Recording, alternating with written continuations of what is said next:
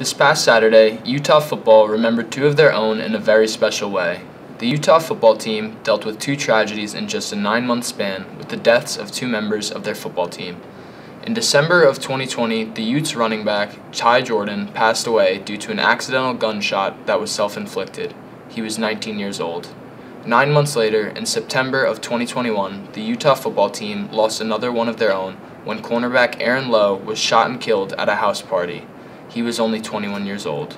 Lowe's killer has since been arrested. Saturday was the Utah football team's annual blackout game and their final home game prior to Halloween. However, this year would be extra special as the team would be wearing hand-painted helmets in memory of Jordan and Lowe.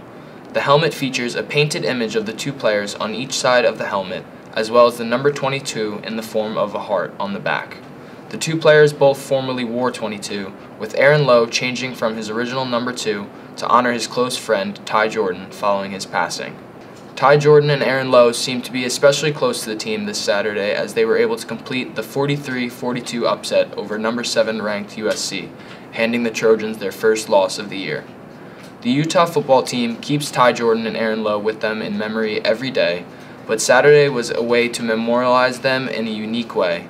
Beyond the helmets that were worn on Saturday, Jordan and Lowe will forever be part of the Utah football team following the retirement of their number 22 on October 30th, 2021.